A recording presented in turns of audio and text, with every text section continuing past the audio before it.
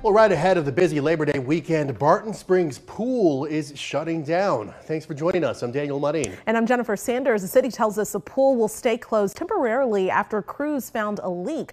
The city says water levels will need to go down for it to get fixed. KXAN's Nabil Ramadna is live at Barton Springs with a closer look. Nabil.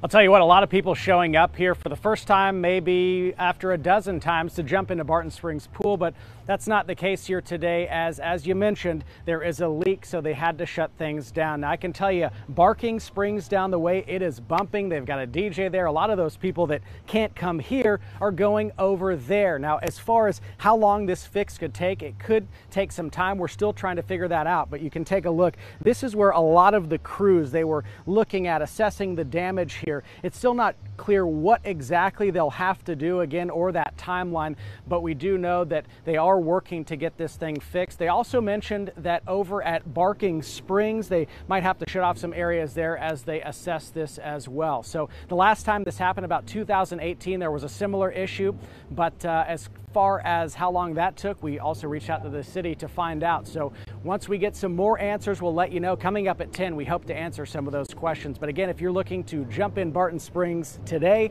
well, that's not going to happen. Back to you. All right, Nabil Ramadna out there live for us. Thank you so much. Police departments are dabbling in the AI space. Some are now